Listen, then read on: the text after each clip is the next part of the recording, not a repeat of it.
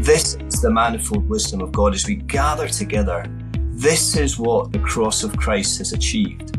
The dividing walls that existed between us have been smashed to smithereens through his blood. And this is the manifold wisdom of God. Hello and welcome to Independence, the FIEC podcast. My name is Adrian Reynolds. I'm the head of national ministries for the FIEC. And I'm joined today by two Scots, Graeme Shanks and Rachel Sloan. Hello, Graeme. Nice to see you. Hi, Adrian. Good to be with you today. Tell us where you are, Graeme, and what you do. Yeah, so I'm coming to you from Bruntsfield Evangelical Church, and I'm the pastor there. And Bruntsfield is this lovely leafy suburb of Edinburgh, just south of the city centre. So we've been there for 12 years, and it's a lovely place. Great, thank you. And Rachel is not too far away. Rachel Sloan. Hello, Rachel. Nice to see you. Hi. Tell us what you do, Rachel, and where you are. So I work part-time for the FIEC as the Director of Women's Ministry, but I also work part-time for a church in Edinburgh as well, Charlotte Chapel, which is based right in the city centre, just off the main kind of shopping street, Printer Street. We Great. can see the castle. And what do you do there, Rachel, at the church? I'm involved in women's ministry, our young adults ministry, part of the staff team. Great. Well, thank you both for joining us. We're here today to talk about something beautiful. Now, I'm just about to go on holiday. I'm counting down 2 weeks until my holiday, and I'm heading to the mountains, which I'm quite excited about because I do love a mountain. And I just thought it'd be interesting to ask you both, what's near you that's beautiful? Have you got a favourite local beauty spot, Graeme? It seems like an obscure question. It is going to make sense in just a moment. I promise you. Where near you is beautiful? I mean, Edinburgh on a good day is wonderful, isn't it? Yeah. What takes your breath away, Graeme? Edinburgh is a beautiful city. We love living here. I think our favourite thing about Edinburgh is Arthur's Seat, and it's lovely because it is an extinct volcano. So is that what you like about it most of all? Well, it offers fantastic views from the top, and I climbed it with our kids recently, and they loved it. It's a windy place, but you get beautiful views of in every direction, really, from Edinburgh. So Arthur's Seat would win it for me. Are there any other extinct volcanoes in the UK? I'm not aware of any. There we go. It wins hands down, I think. Rachel, what about you? What's kind of what scores highly for you, Rachel? I'd love the Pentland Hills, which are just on the south side, the outskirts of Edinburgh. I love the fact that you can just drive 15 minutes, 20 minutes away from where I am and then get out into what feels a little bit like a mini wilderness, and the views up there. So you do get some incredible views of Edinburgh, but also quite incredible views just of the hills and out kind of south towards the borders in some ways. It. Yeah. And I think on another note... we love... Go on, yeah. I was just going to say, I think Edinburgh has two extinct volcanoes because I think the castle is also built on a volcanic plug. So there's the fun fact. So not content with one extinct volcano, Edinburgh has to have two. Well, there you go. It's like the Edinburgh Tourist Board are with us. Do go and visit if you've not been. And there's two good churches to visit as well. Other churches are available. The reason I was asking you about beautiful things is everybody loves something beautiful, don't they? Whether it's the beautiful game. I promise you, as Scots, we're not going to talk about football today, but it might be the beautiful game. It might be beautiful surroundings. You might appreciate beauty and art and creative things. We see beauty in all kinds of places, except the one place I think that the Bible encourages us to see beauty, which is in the church. It seems to me that the church is described with exactly that language, isn't it, Graeme? It's a beautiful thing, the church, the bride of Christ. And yet, when we, as those who serve in the church as leaders, think about the church, very often we are complainers, we're grumblers, we think about stuff that doesn't work, that we want to fix. I don't think beauty is the first word that springs to mind, is it? Maybe it is in Bruntsfield, I don't know. Sure.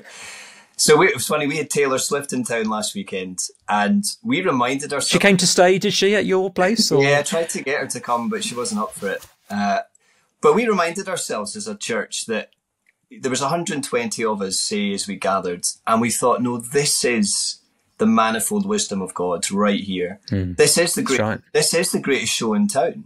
as far as the heavenly places are concerned. So I find that I look out on our congregation every Sunday, and I think two things really quickly together. Number one is, what a strange group of people. I include myself in that. Just in terms of diversity, what brings such an eclectic mix of people together from ages, stages, different countries, different accents? What brings these people together? And that leads you on to the second thing about the local church, which is only God could do this. This is the manifold wisdom of God. As we gather together, this is what the cross of Christ has achieved. The dividing walls that existed between us have been smashed to smithereens through his blood. And this is the manifold wisdom of God. So not just beautiful, but miraculous. Yeah, I think that's right. And I think we forget that, don't we, every Sunday? Yeah. And it's great to be reminded of it. Rachel, were you at Taylor Swift? I was not at Taylor Swift, but I heard most of it from my garden. So so you've got all the benefit without. I mean, people might argue, I guess, Rachel, well, Taylor Swift does bring people together from all different kinds of back. You know, if you'd gone to that, well, I went on the tram past the stadium as they were setting it up, and I saw people queuing for their goodie bags, and there was some commonality. Everyone seemed to have a pink cowboy hat on, but there were some differences there. There were people from different ages within reason, and obviously different backgrounds and whatever. So you could argue that is similar to the church, could you? Or is the church doing something even more than that, Rachel? Oh yeah, the church is definitely doing something more than that, in the sense of this is a group of people coming together for life, and to love and to care for each other. So what brings Taylor Swift fans together? Well, it's Taylor Swift for that 3.5 hours that she's playing, and then the chances are the people who are there, they're never going to see each other again. They have a kind of great communal experience for those hours that they're watching her, but the rest of the week, and actually the rest of their lives, it doesn't really matter who the Taylor Swift fans are in that kind of moment. And yes, you could then have connections. When you meet another Taylor Swift fan, you've got a great in of a conversation where you can talk about this, her great songs and all that stuff. But actually, it's not something that's going to sustain you and help you throughout life in the way that the church family does. Actually, that's the joy of that coming together of these all sorts of groups of people then continues on in the same way in the rest of the week. It's not just for an hour or two on a Sunday morning. And I guess you might describe that experience in all kinds of ways. You probably wouldn't describe it as beautiful. There's something about the church, though, that has a beauty about it, isn't it? That's right, isn't it, Graeme? That actually you look out at these people, this motley crew that are collected together, as you said, and actually there's a beauty about that because of what the Lord is doing. Where does the beauty come from, Graeme, as we look at the church? Yeah, so the beauty comes from the gospel, doesn't it? So that this is the thing that's united us together. And it's a wonderful thing that the Lord has done. And as I say, it's only him that can do it. It's only the gospel that does this. And it does more than create a happy family. There's something we're playing at. It genuinely creates brothers and sisters, doesn't it? The metaphors that the New Testament would present us with, family, body, church. I mean, it's wonderful, isn't it? So that is where the unity comes from. It comes from the gospel. It's the one thing we have in common is our faith in Christ Jesus. That's the thing that's brought us together. Yeah, that's helpful. Now let's just talk about how that sort of beauty is kind of cuts in, I suppose. And one of the things we've all been doing, we've been reading a book by Jean Twenge on different generations, and I guess one of the beautiful things about the church is that it draws people together from all kinds of different backgrounds, those who speak different languages, those who have different experiences, those who have grown up in different ways, people who've been Christians many years, people who've been Christians 5 minutes. You could cut it lots of different ways, but in this podcast we're focusing especially on people from different generations. And there is something unique there, isn't there, Rachel, just as you observe it, about the church and how people from different generations are gathered together. Mm-hmm. Yeah, absolutely. I mean, you get the 80-year-old granny worshipping alongside the 17-year-old high schooler, and then the 30-year-old mum of two. It's just kind of, and then every age and stage in between, and the kind of the people who've grown up with technology being surrounded by them, those who've watched kind of every new form of online kind of technology kind of being developed. And it's just a great picture of that. Yeah. I guess, Graeme, though, we've got to just challenge us a little bit in our own hearts and in church life, because it would be easy to be a church which is made up of different people from different generations, but not be intergenerational. You might have the appearance of being intergenerational because the 80-year-old granny is standing next to a 17-year-old student. That doesn't make you an intergenerational church, does it? There's something a bit more profound that needs to be going on for that to happen. I think that's right. And I think that is, because I remember as an elders team, we reviewed membership recently and thought about how can we make membership meaningful. And before it's about structures and decisions, at its core, it's about embracing the one another language of the New Testament, isn't it? Like this is what it is to be a church family. It's to want to enter each other's lives, to be each other's greatest cheerleaders when it comes to our joy and the progress in the faith. So I think that one anothering language is something that we need to really take to heart. And it is a challenging invitation, isn't it? To be a people who enter each other's lives. So I think it is a lot more. We can easily play at this if we want, but if we want to be a distinct intergenerational church, I think that's the call that it makes for us to want to enter each other's lives, find out about each other's struggles, enter each other's unique circumstances. And that way, I think we're beginning to get to more to the core of what it is to kind of one another.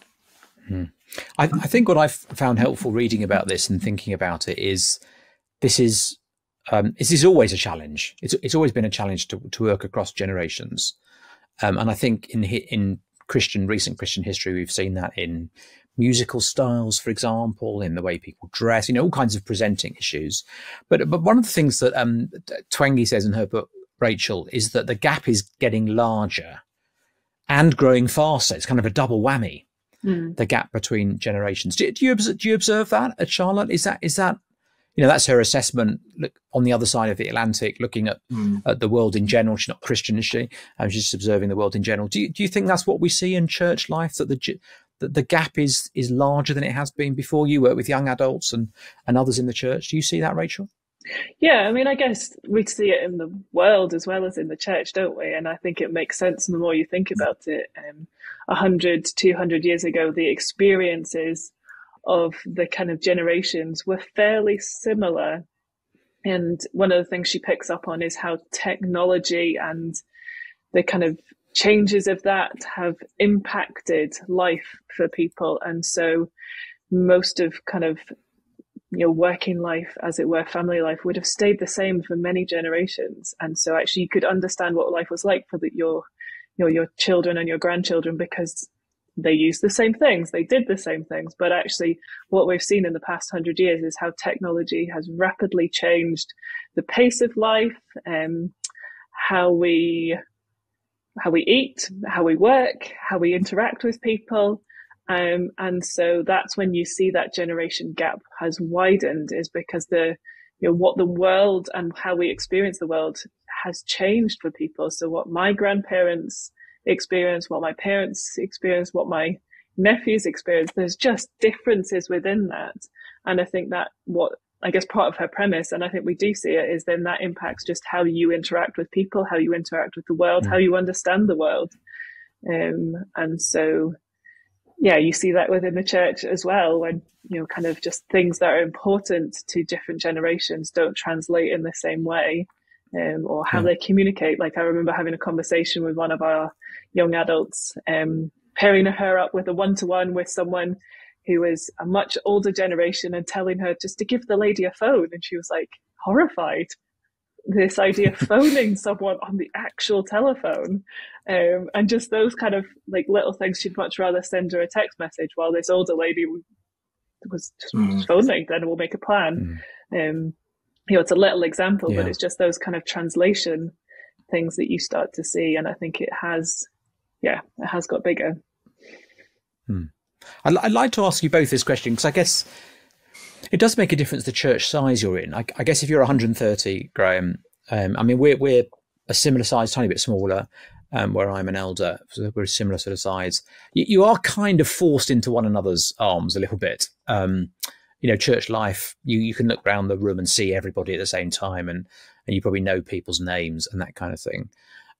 So I'm interested to ask you how this kind of intergenerational stuff, what does it look like in practice? And then, Rachel, I'd love to ask you the same question, because I guess the challenge as you get much larger is that it's always tempting to split people into homogenous groups, and especially generational groups. And how do we fight against that in a way which just rejoices in and benefits from the beauty of this intergenerational work? So, Graeme, you first of all. Yeah, so it's a great question. So I think size definitely impacts this. So we would be a kind of medium size 150 to 200 church, and it is a lot easier in that as a staff team, when we meet on a Monday, we review the weekends, but particularly we talk about people who we did see and we didn't see. And it's not often that somebody slips through the radar. In other words, you miss people when they're not there. If I remember a student who came to us a couple of years ago asking her why she stayed, and she just said, because you remembered my name. And I remember thinking it's just so much easier to do on a smaller church. It's maybe one of the practical things that we've tried to do as a church family. I know different churches do it differently, but we've not gone towards a particularly student-tailored ministry. We've encouraged our students to get involved in our growth groups and come on a Sunday and serve. Just recognising that there's some real benefit in not splitting off into different generations. That seems to have worked. There's some wonderful intergenerational friendships that have come off the back of that. As their growth groups, we review the Sunday sermons. We're just going to talk a bit more about them in our growth groups. And we try to mix people together for those deliberately to try and foster that culture in our church. So maybe just a few of the practical things that we've tried. So there's an intentionality about it. It's not just, you might hope some of these things would happen, but actually there's a recognition, actually, we do have to make an effort to try and create that sort of environment, or rather to make the most of that environment that God has created. Let me put it that way. Yeah, absolutely. So how can we foster something of that? Yeah, that community that's already there. There's some practical things that we can do. I think that mixture between organic and organised, I think you kind of want those two things running at the same time. All church lunches is another thing that we try and do to encourage that every other month. Again, just to provide that space for people to mingle and mix. We've tried name badge Sundays, another way of trying to do lots of little practical things that you can do. Again, it's not attaining, isn't it? It's maintaining. It is how can we do this better together? So yeah, and it's good to remember, isn't it, that unity we have in the gospel, that's spiritually given. It's not something that we create. We might create mechanisms and ways of making sure we can maximize it and enjoy it and appropriate it. But in all those little practical things we're doing, we're not denying that actually that this intergenerational unity comes from the Spirit. It's not something that we're actually creating, is it? Yeah. Rachel, how about you? Because obviously it's different in a larger church, and the pressures will be different. You have to think about things a little bit differently. What have you found is helpful? I mean, I guess it's the same as being intentional and actually just realising that you have to put structures in place for some of this to happen. And so thinking about, our young adults ministry, we do have a kind of, I guess, a predominantly generational ministry in that sense for 18 to 25s, but we encourage them to seek a one-to-one and try and pair them up with someone who's outside of that group. We do a kind of home from home scheme where we kind of pair up a group of students or young adults with a family in church so that they can meet them. With our recent women's lunches that we've done a table plan. So again, just being quite intentional where we put people so that, people aren't just like into a massive wedding. Yeah, a little bit. Yeah. But just kind of saying to people, the whole point of this lunch is for you to meet other people that you wouldn't normally meet on a Sunday. Right. And I guess some of it comes through church culture. Do those things feel a bit forced sometimes, Rachel, or does that just not matter? I mean, it can feel a bit, I suppose, but if you tell people why you're doing it in that sense, okay. I think that helps. So trying to encourage people that, it feels maybe a bit kind of odd to be forced to sit next to someone that you don't really know. But if you plan it well and kind of, again, mix it up so that there's some people who are similar and some people are different, then it's not quite so odd. But I think just, again, the church culture of just encouraging people to talk to people during, when the kids go out during the service or at the end of the service, turn to the person next to you. At times when you maybe want to encourage people to sit in a different part of the church, so some of it comes through intentional structures. I know. I have to sit in. Not hang on. I have to sit in a different seat. I'm not. This is going too far. Yeah. So it's good to hear. So it's a mixture of organic and organised. I like that. That's a good way of describing it. How do you think, though, Rachel? Just to push on that a little bit. How do we? I mean, you were talking about meetups, a student goes to a family and all that kind of thing. How do we avoid this being always that one is a kind of the senior partner in any sort of intergenerational relationships? Do you know what I mean by that? That, back to your 80-year-old who's worshipping next to a 17-year-old. How do we get away from the concept that actually it's just about the 80-year-old instructing and giving to the 17-year-old? How do we make it truly intergenerational rather than just cross-generational? Do you see what I'm trying to say? That I think, there is a place, isn't there? I think of Titus 2, for example. There is a place for those who are older to teach those who are younger, and we've got to really protect that and make sure we value that. But equally, that what we're talking about, the one anothering, is kind of almost independent of generations, isn't it? How do we work on that, Rachel, so it's not all one-way traffic? I guess that's a spiritual discipline of humility, isn't it? So again, that's a kind of, it's a kind of church culture thing of growing in our understanding of, I haven't made it, I haven't reached the pinnacle, and I can learn from others. And if the New Testament is full of these one another commands, then it doesn't matter what age or stage I am, I can still learn from other people. And so we just have to kind of create that. And again, that just, I think, comes through how we preach and teach, and just encouraging that kind of idea of, someone who's ahead of you may have wisdom, but actually that's what I find in most one-to-ones that I do. I learn loads from the person that I'm meeting with. It's never one way. Yeah. And I think the other thing to say is have the word at the centre.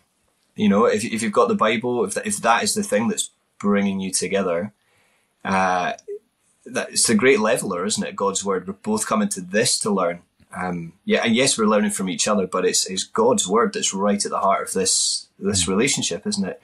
We found as well, Keita, who's our women's ministry leader, did a lot of work on this off the back. We preached Titus earlier in the year, and she started looking for a lot of female students approached her about mentorship, and she kind of put that out there, and the word put a lot of an older generation off. They weren't sure whether they were up for it. We just called it discipleship partners, just to try and get that idea of coming to God's word together, to learn together, to share life together. And it kind of just took that out. Graeme, that's really helpful. Let me just push on this subject a little bit more. One of the things it seems to me in church life is there's a lot of toleration that goes on between generations. We put up with stuff because we're Christians. We don't grumble, don't complain. I was very struck a few years ago now, in fact, when I was first starting in ministry, someone was saying to me, talking about music, which is a slightly different issue, but someone was saying, actually, we don't believe in toleration. We believe in, rejoicing with those who rejoice. So he said to me, in music, when you sing a kid's song in church that the kids love, that's full of good gospel truth, toleration is an adult saying, I'm going to sing this song. I'm going to put up with it because, it's good to have some kids in the church. But actually, the biblical approach is to say, no, I'm going to enjoy singing this song because it does someone else good. And that seems to me to be quite more profound than just, I'm going to put up with stuff, doesn't it? And we've got to get beyond that, just toleration, haven't we? We've got to get into the mindset that actually If something blesses someone else, I'm going to rejoice in that, even if it's not what I would first choose.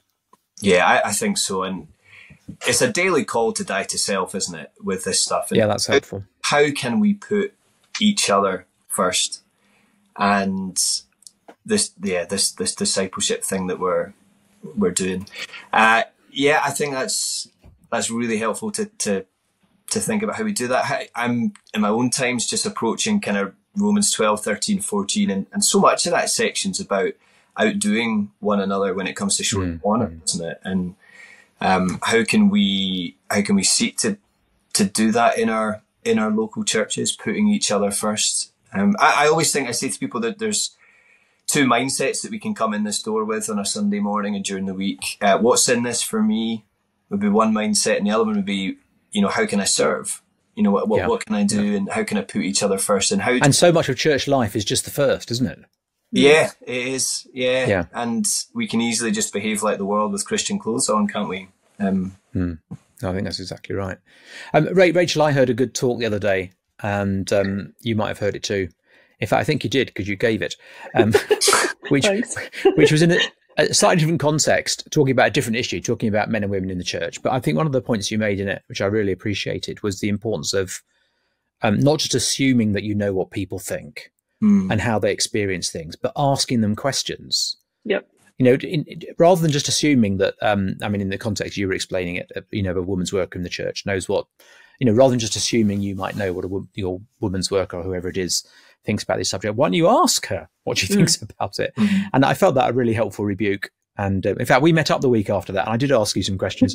So I was trying to put it into practice. But that's important, isn't it? That actually the value of listening to others in church across generations, understanding their experiences, understanding joys and struggles, that is really, really important. And it's a really good biblical principle, isn't it?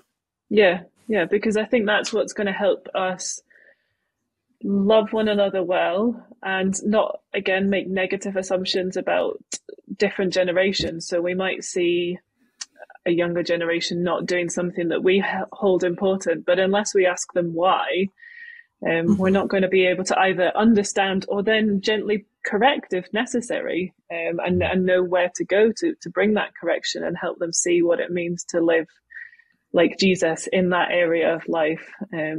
I think we can, and it's the same with, kind of words and kind of experiences. We can think a certain word means something to us because that's what it meant in our generation, but actually the younger generation or even the older generation, it means something completely different. And so you find that you're talking at cross purposes to one another, and actually just taking time to listen and go, well, what does that mean for you? But again, like Graeme said, it's having then God's word at the centre and going, well, actually that's what shapes our understanding and allows all generations to then go, what is good from our generation and how do we celebrate that? But what does God need to shape and change about our generation as well? Okay. Yeah, that's sick advice, Rachel. And everyone, don't do that. everyone under 25 now is going to write in and complain I'm appropriating their language, and everyone over 25 is going to write in and complain that I shouldn't be saying such things. So we'll scratch that.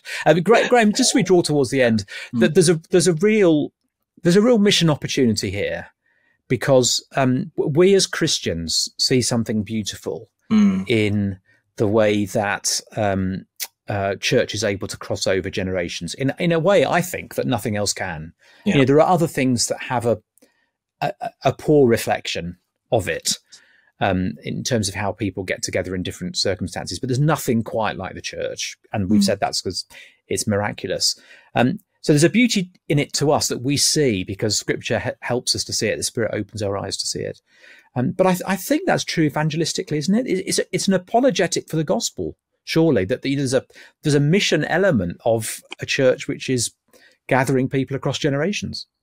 And I think we've got a wonderful opportunity at this moment in time, don't we? As our world perhaps becomes more polarised in lots of different spheres, everything that we yearn for as a culture in terms of unity and diversity, we've got a little foretaste of it in our local churches, don't we? We should be showcasing what God has done here.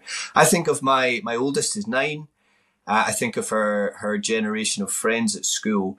I'm so conscious that out with their organic families, they maybe know 5 other adults maybe their teacher, maybe their neighbour. That's about it. But our kids come into church and they are met with this family who love them and for them. I love seeing our kids mix with other people on a Sunday morning, learning from them, asking about them, laughing with them. I think we've got this is a wonderful, and it always will be, an apologetic for the gospel, what this local church is. I remember we had an 80-year-old couple round to watch a movie a few years ago, and telling people that's what we did at the weekend. We hung out with an 80-year-old couple, watched Captain Phillips, we watched, and people just thought this was the strangest thing. Why on earth would you do that with someone who's not in your family? And yet to us, it's completely natural. So I take it this community should be baffling to the watching world. Yeah. Does baffling, Rachel, also mean, I mean, just to push back on that a little bit, if it's baffling and it's just odd, how is that adorning the gospel to those outside? Just help me understand that a bit better. I guess it's maybe baffling to begin with, but as people see it, I think it's a wonderful thing, and I think it gives plausibility to the gospel as well, because I think people could understand why, to go back to Taylor Swift, many different people might come and gather. I'm glad we're going back to Taylor Swift. That's but good. In the sense, it doesn't make sense for people to a degree, for like Graeme said, to share that. But when you explain to them that's the gospel, it brings a plausibility to it. You're going, well, actually, it's something outside of us that unites us and brings us together. And I think, again, people are longing for community and longing for that kind of interaction with people. And if you can show it in a way that is loving and breaks down those boundaries, then it adds weight to the truth of the gospel, because it doesn't. That's helpful. I think it's good and right to be like, well, yeah, it doesn't make sense that I'm doing this, but let me tell you why. This is the thing that makes sense. It's like giving a reason for the hope you have. It sort of prompts those questions, doesn't it? A quick fire to end. So I'm in a church. Let's imagine I can see looking out that we're intergenerational physically. I can see the different generations, but spiritually, I know we're not. After the service, when people go for coffee, the older folks sit in one corner. The people who have got kids all the same age, they all get together. The people perhaps who are younger or for whatever reason, perhaps don't share that same life experience, they're in a different corner, and the kids are all together. So my quick fire is, where do I start? Where can I make a start? Graeme and Rachel, I want to ask both the same question. Just give me some counsel. I can see what you're saying. I can see the beauty of it. I can see the wonder of it, but I'm slightly overwhelmed with where to even make a start. Help me out, Graeme. Yeah, it's great. Something that we're constantly asking, how can we do this better? I think gospel intentionality, cross those barriers, ask open-ended questions, learn about other people's lives, their life stages, what they're going through. I think that's the first thing. Be brave with doing it. Just because you don't understand somebody doesn't mean that you can't enter their world, just because you've not been through the things that they've been through. Gospel intentionality would be my answer. Okay. Rachel, how about you? I guess it comes back to some of the stuff we've talked about already. I think teach on it. Teach the beauty of the local church. And use that as a way to illustrate some of that. Be willing to do some awkward things. So have, like Graeme said, a name badge Sunday where you then encourage people to go and talk to one person who's not like them. People might not like it, but you have to be intentional in breaking down those barriers. You need to create structures for them to do it. Have a meal after church and encourage people to sit in different places. Like, some of this you just have to voice out loud to do it. But I think undergirding it with God's word is what's going to help people see the beauty of it, isn't it? Thank you so much, Rachel. And thank you, Graeme. There's a little article on our website, Graeme, that you've written for us, which is really helpful and thoughtful. Go and read about Jean there, and you'll be encouraged by that little story. We'll put the link in the show notes. We'll also put the link to the book if you're interested. I think Jean Twenge, she's not a Christian, but I think she has got some very helpful insights just into understanding what goes on. But actually, I guess this is my parting shot. I read it thinking, oh, if only you knew what the church can do. I don't know her background. I don't know whether I don't think she's a believer. And I don't know what her background is at all. But I just read it thinking it's crying out for the gospel. Yeah. This kind of her analysis, which is very, I think the analysis is very insightful, but she doesn't really have the answer, which is the gospel. Yeah. And how wonderful that we do. So thank you, Graeme, for joining us. Thank you, Rachel, for joining us. Thank you so much for your time and your wisdom. This has been Independence. If you've enjoyed the podcast, do rate and review it because it helps people find it, and we'll catch up with you soon. Thank you very much.